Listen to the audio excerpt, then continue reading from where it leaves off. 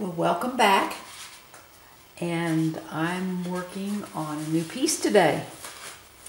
This is for a collector who saw this painting in Santa Fe, and it had already sold. It was one of the paintings for my show out there this past Labor Day, so they asked if I'd paint it for them. They're having their 31st anniversary, and they said that the painting just caught their vision of Santa Fe.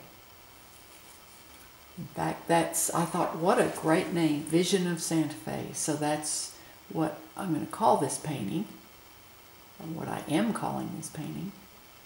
And so now I've painted the background. The background is mixes of phthalo blue plus a little bit of cadmium orange plus mostly white. And I've made about 4 different variations of that mixture to give me different little shades of that color. But that green then will make the red of our door appear brighter. And the perspective will be a little bit skewed because I have to take this video at an angle. I can't get it directly behind me or you wouldn't see the painting. So I'm using here a mixture of cadmium red deep plus alizarin crimson. And this makes a nice deep red. And red is the complementary color of green, so by placing the two next to each other, the red will appear brighter. And this door has willow twigs in the opening into the courtyard. I guess actually we're in the courtyard, yeah, so the opening out of the courtyard.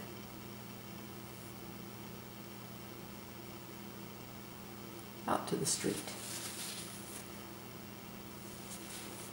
I guess it depends on how you look at it. It could be coming in. This could be outside the courtyard too, going out.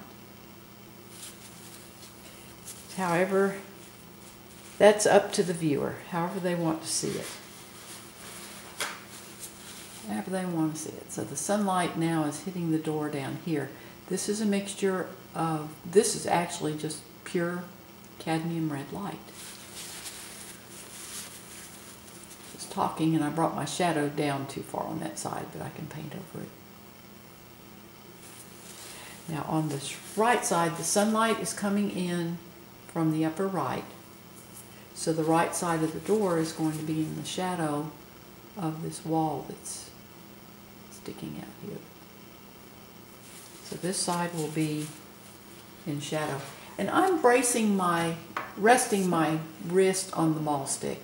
This is actually made for taking clothes off of a high clothes rack in a clothing store. We bought that at the Container Store years ago. I think we bought that in 1999. I imagine if you went to containerstore.com, they're still available. And it hooks over the top of my easel, and then I can just rest my wrist on this and pull a straight line. How I just pull this straight line down.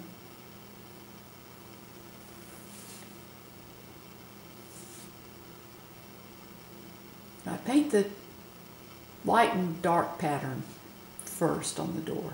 Then I'll come back in and add the little boards on this lower part of the board and then the door handle. And the shadow, this upper part right there casts. That board comes out a little bit, so it casts a shadow onto that lower panel. And we'll let our shadow extend over a little bit.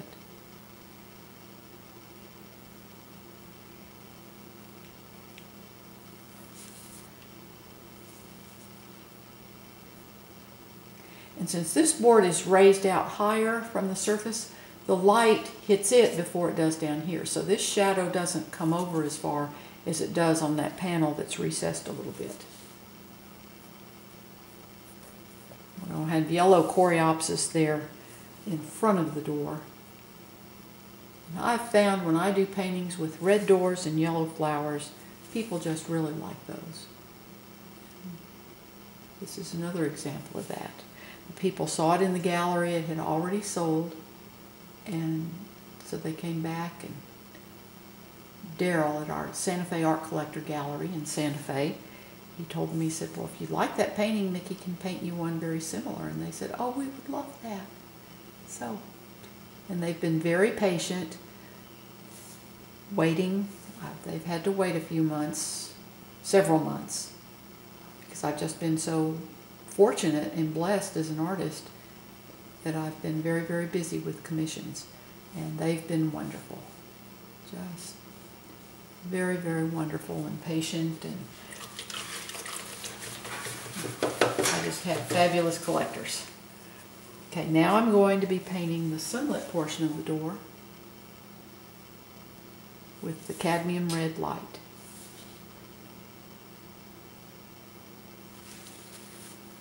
And this is a bright red. It almost goes to the red-orange. It just is perfect for highlighting these red doors. Makes a very happy door.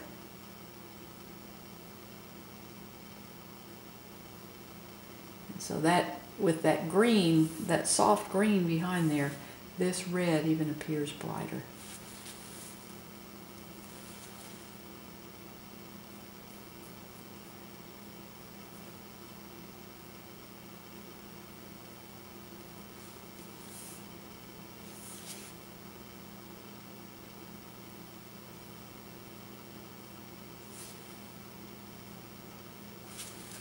And I clean my brush with tissue. And the secret to nice, clean, crisp painting on your, or clean, crisp colors on your painting is a clean paintbrush. So I wipe that pretty often.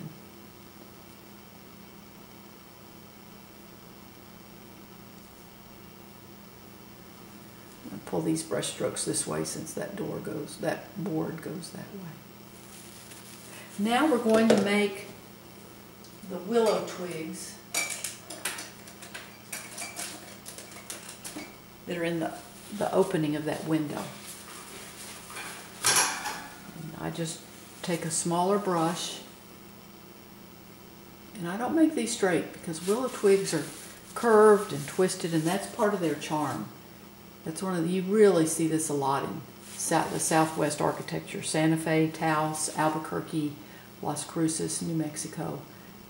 All those areas, these willow twig furniture and doors are just, you see them everywhere, and I think they're delightful.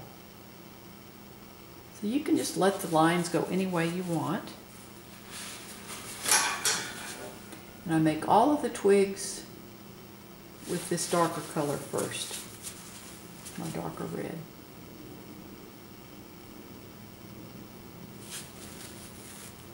And I don't want them all to curve the same way, so I make sure that they're not identical. That one has a little just twig coming off of it.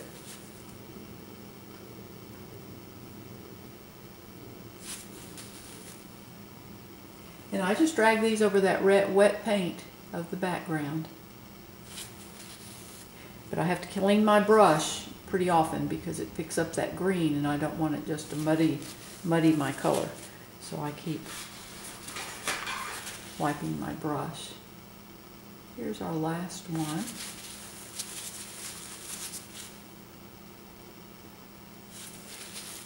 Come back over.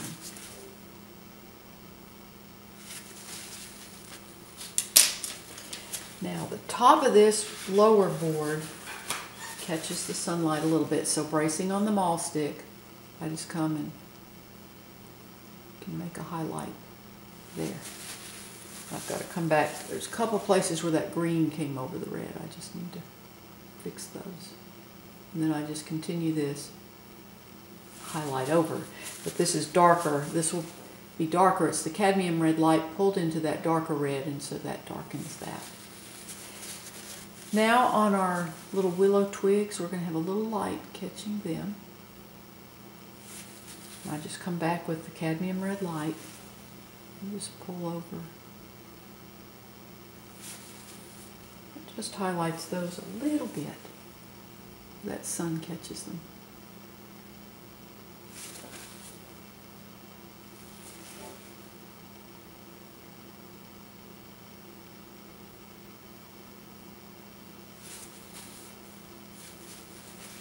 And this one will catch just a little bit of light right there. The others are in shadow, so they won't catch that light. Just a little bit more here.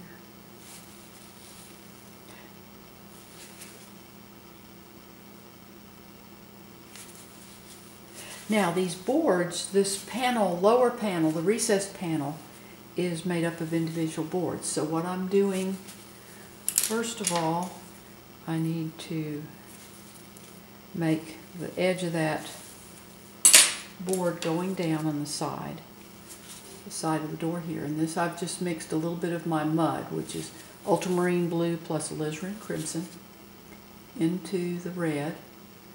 And this will make my edge of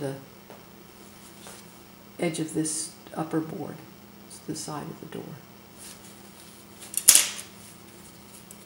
And now I make those individual panels. Let's see, that's not quite even, so there. Come back over and paint that.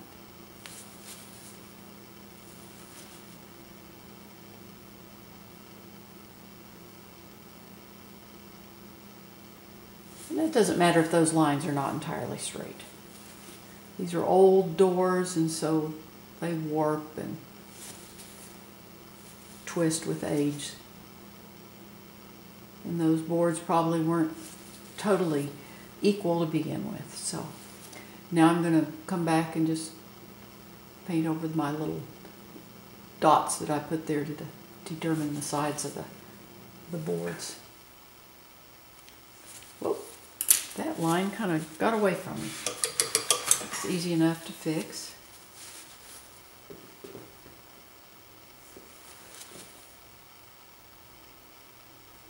There we go. Now I'm going to take some of my mud and we're going to put in the ring. This has a ring for the door pull, or the gate. I guess this is actually a gate. So I just pull this into the wet paint of the door. Again, this is my mud, the ultramarine blue plus alizarin crimson plus a little bit of liquid is mixed in to make it thinner.